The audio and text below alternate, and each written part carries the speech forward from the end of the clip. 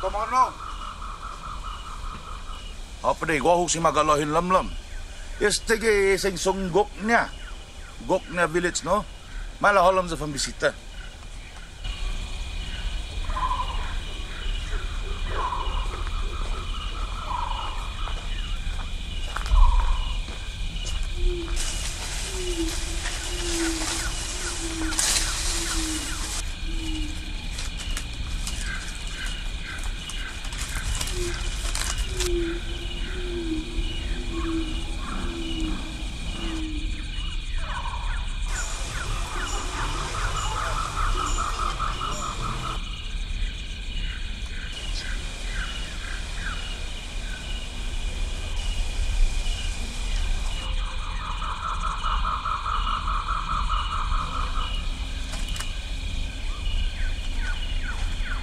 This village was built, this is an example of the village that was supposed to be here over 500 years ago.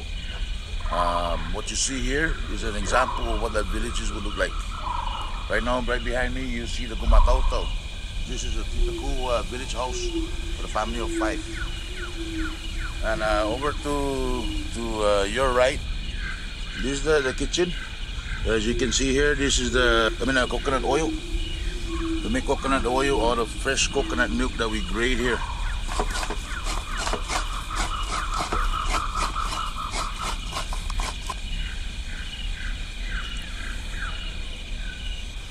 And here's the ginger. Local ginger? Fresh ginger. This is a choti. It's a local dye we use for red rice. Hot pepper. Eggplant. This is a cha'an.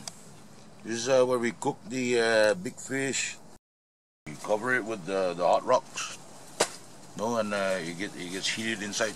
So once it's done, take probably about half a day or even a day just to cook the food. Guam is the local hospital and also where the local Soriahanu and Soriahan resides. They're the one the spiritual leader of the village. This is the lusong. The lusong is the medicine table. Right now, she is grinding gaso soap. It's for external injuries and external injuries only.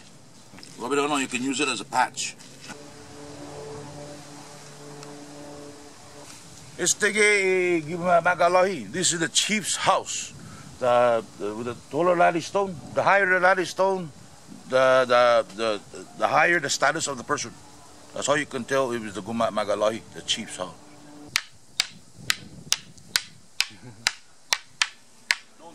Don't turn. Show him face.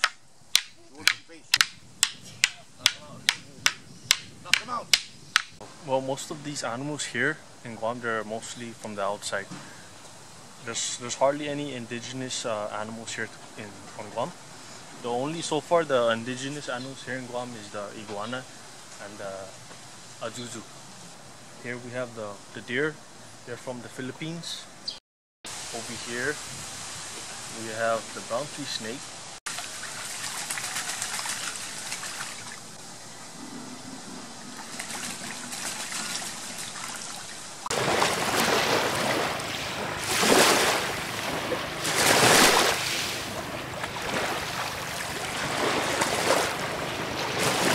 This is the right place to be. What a rough life.